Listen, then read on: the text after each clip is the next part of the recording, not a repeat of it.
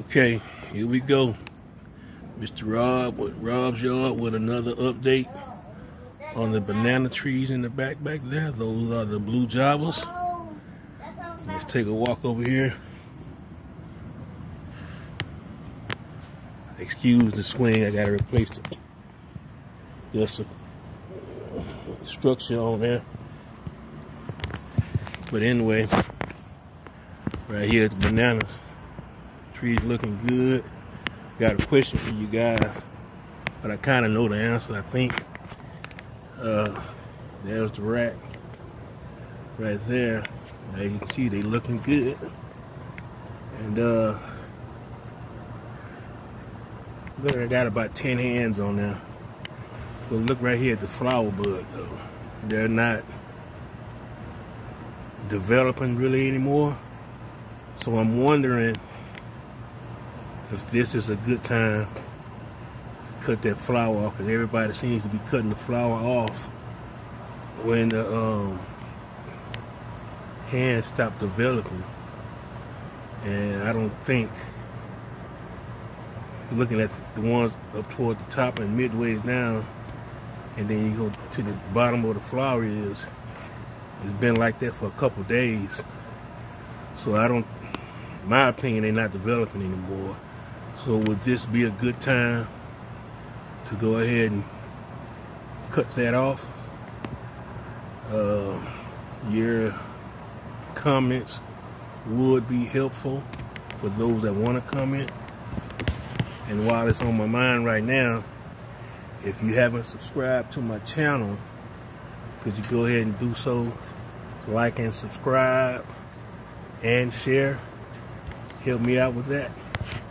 But like I said, these others are, they're growing. Not super fast, but they're growing. It's just these on the bottom. They're just like their own flower petal on them now. And they're not swelling up or anything. But overall, with this tree, excuse me, got my hand in the way. And all these others, they're growing pretty good. No issues, no browning of the leaves, no yellowing of the leaves. Had some wind come through here yesterday. They kind of shredded up some stuff, as you can see, all the way around to my other banana trees over here. My dwarf Cavendish, excuse the lighting, because we finally got some rain over the past 2 days, expecting some for the rest of the week and next week, because we were pretty dry down here in South Texas, Houston area. But they're growing pretty well also, so they're not yellowing or browning or anything. So I've been keeping them watered, so for the most part. And but I guess another question that I have is would it be okay to fertilize this tree while it's still growing the fruit? I don't know if it'd be a good idea or not. So again, in the comments, if you guys can let me know, it would be very helpful. So that's about it. Okay. Just dropping all those flower leaves on the ground. Guess I'll pick those up and throw them in the flower bed for nutrients. I guess it'll break down just like the leaves.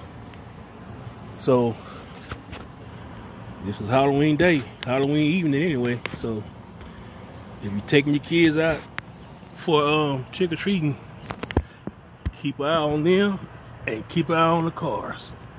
Happy Halloween. And again, it's Texans football night, Thursday night football, playing the Jets.